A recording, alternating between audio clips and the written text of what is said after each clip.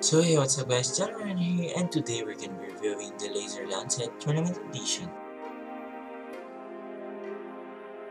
First thing to say about this mouse is its ambidextrous design, which would help left-handed players to become comfortable with this type of mouse. Next, the grip beside the mouse. It would help you prevent your hand from slipping even though you don't grip it too tight. For the durability of the mouse, Razer mentioned that it can last up to 50 million clicks. So if you're wondering if the mouse is RGB, well, yes it is.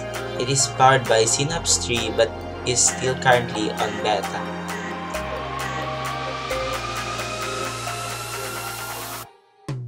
Now for the technical specs. The mouse has 9 independent programmable hyper-responsive buttons and has a 2.1 meters braided fiber cable. So the Razer mouse has its inter-device color synchronization. That means even you use your mouse on different computers, the color wouldn't change independent on what kind of profile you are using.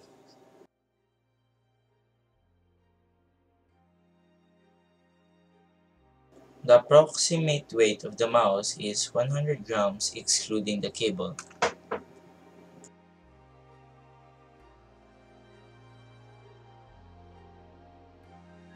For the mouse size, it is 71 millimeters for length, and width it is 38 millimeters. For the height, it is 1.49 inches.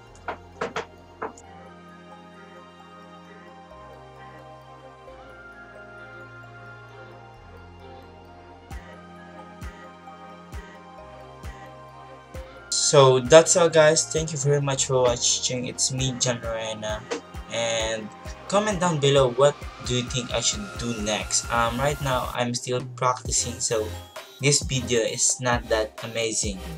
And also comment down below which peripherals do you want me to make a video next, and what are the things that I need to improve on the videos that I'm making.